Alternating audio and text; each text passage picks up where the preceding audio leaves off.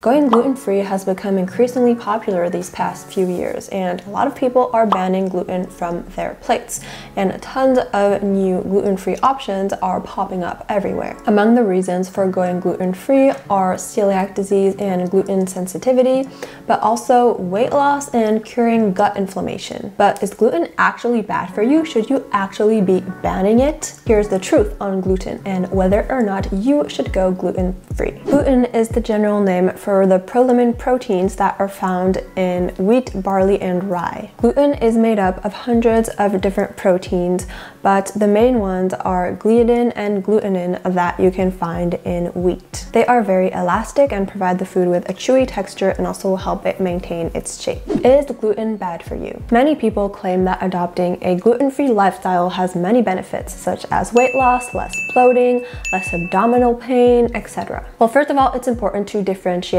those who suffer from celiac disease, which is around 1% of the population, and those who suffer from gluten intolerance, again, around 1% of the population, from those who do not. For these people, yes, gluten should absolutely be avoided and gluten is bad for them. The proteins that make up gluten are very long and difficult to digest, and for those who suffer from celiac disease or gluten intolerance, the incomplete digestion of gluten proteins leaves large peptides that can then cross the barrier of the small intestine. This can trigger an immune response or inflammation, which can damage the lining of their intestine. This results in a lot of pain and the malabsorption of certain nutrients.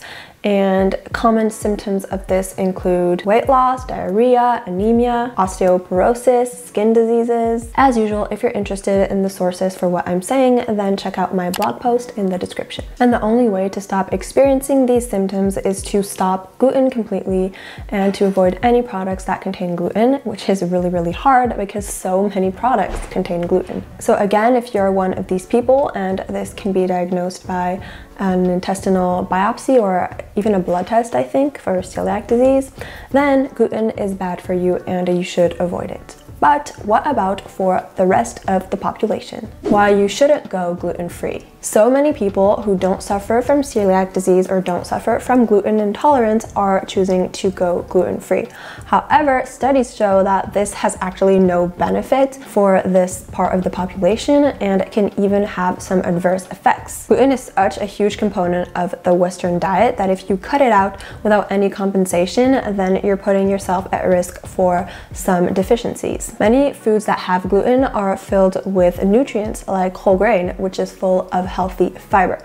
And fiber is excellent for your health. It helps maintain your good gut bacteria happy and helps it thrive, helps with good gut health, helps you maintain your weight. Fiber can also prevent diseases like obesity, diabetes, and can help improve your digestion, etc. And I have a whole video on the benefits of fiber and in which foods you can find fiber that you can check out right here or in the description. So cutting out gluten means cutting out tons of fiber-rich foods for no reason, and that's really too bad. Studies also show that many gluten-free foods aren't enriched like other foods and may also lack certain nutrients like folates, iron, etc. Gluten-free foods also contain more trans fats and lipids and salts than their gluten-full counterparts. And a study that analyzed over 3,000 food products found that gluten-free foods were not superior to the regular food items that contained gluten. On the contrary, actually, they had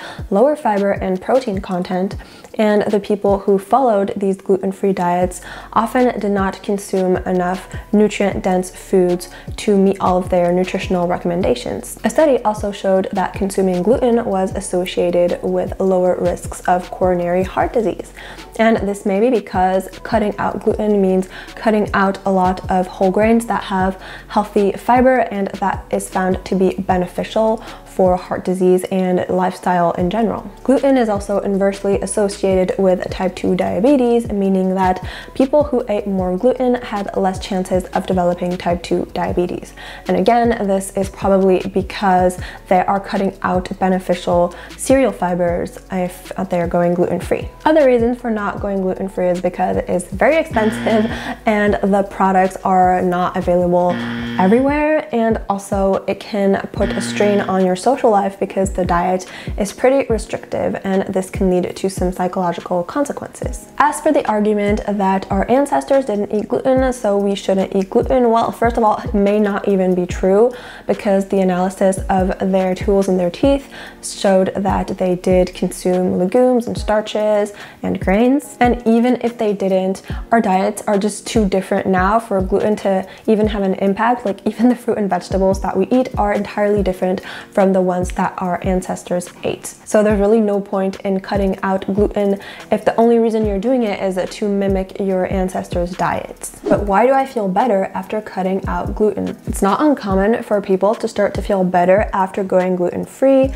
and it's not necessarily people who are actually intolerant to gluten or who have celiac disease. This is because cutting out gluten often means cutting out a bunch of processed foods like junk food, fast food, and tons of like refined cakes and cookies and super sugary cereal and things like that. However, the gluten is not the problem in these foods. The problem is the high calorie, high fat, high sugar, low nutrient combo. Many people report that cutting these foods out leads to a better digestion, leads to feeling more energized, leads to being in a better mood, etc. So people are really likely to attribute these healthy benefits to cutting out gluten, when in reality, it's just that they're cutting out these processed foods and they are replacing them with more fruit and vegetables, more healthy proteins, and things like that. If you feel like this is the case for you, then why not get tested so that you know if it is a good idea for you to actually cut out gluten or not. And studies also show that if you suffer from irritable bowel syndrome or IBS and you feel like cutting out gluten helps alleviate your symptoms, well, actually it may be because you're cutting out FODMAPs. They are fermentable polyols or saccharides that are found in foods like wheat and beans, and they are indigestible. So actually having a diet low in FODMAPs may be more effective for you than a diet low in gluten. Some of the foods overlap, but not all. And another study showed that for people on low FODMAP diets, gluten did not trigger any of their gut symptoms. In short, gluten refers to the different proteins that are found in grains like pasta, bread, cereal, flour, and barley, etc. And while more and more people are choosing to go gluten-free, the science does not actually support it. Unless you're suffering from celiac disease or gluten sensitivity, in which case you should absolutely cut out gluten. If not, then the pros of gluten actually outweigh the cons. Cutting out gluten can lead to nutritional deficiencies, can lead to a lack of important, healthy, beneficial fiber, and is also correlated with the increase of certain diseases. While giving up cupcakes can be beneficial, giving up foods like oatmeal or whole wheat foods is really a shame. So instead of going gluten-free, stick to eating whole healthy foods, plenty of fruit and vegetables, healthy fats and proteins, and it will be much better. That's it for this video. Thank you so much for watching. If you enjoyed it, don't forget to like it and subscribe, and see you on my next one. Bye.